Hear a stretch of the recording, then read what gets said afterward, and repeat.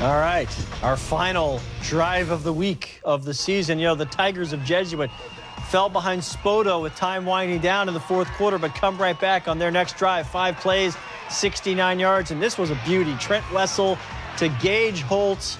Look at the concentration over the defender, stays on his feet, and goes in for the touchdown. Tigers win 18-14, and they advance. Congratulations to the Jesuit Tigers. And this is our final Friday Night Blitz of the season. However, we're staying on for the playoffs. We're going to see who could get to the state championship games. We're going to cover any Bay Area teams getting to Orlando, and hopefully they can bring home the trophy. So good luck to everybody still alive in the playoffs, and have a great weekend, everybody.